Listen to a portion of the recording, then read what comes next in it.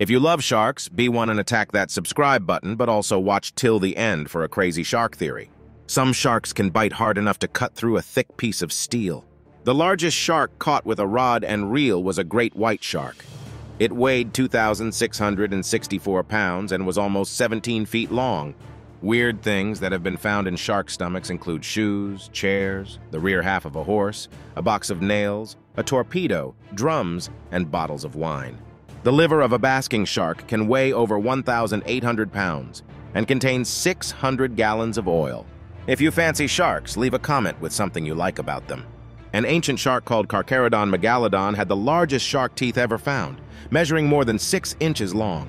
Its jaws were big enough to swallow an entire car, and it was the same length as the dinosaur T-Rex. Some people believe this shark may still exist in deep water.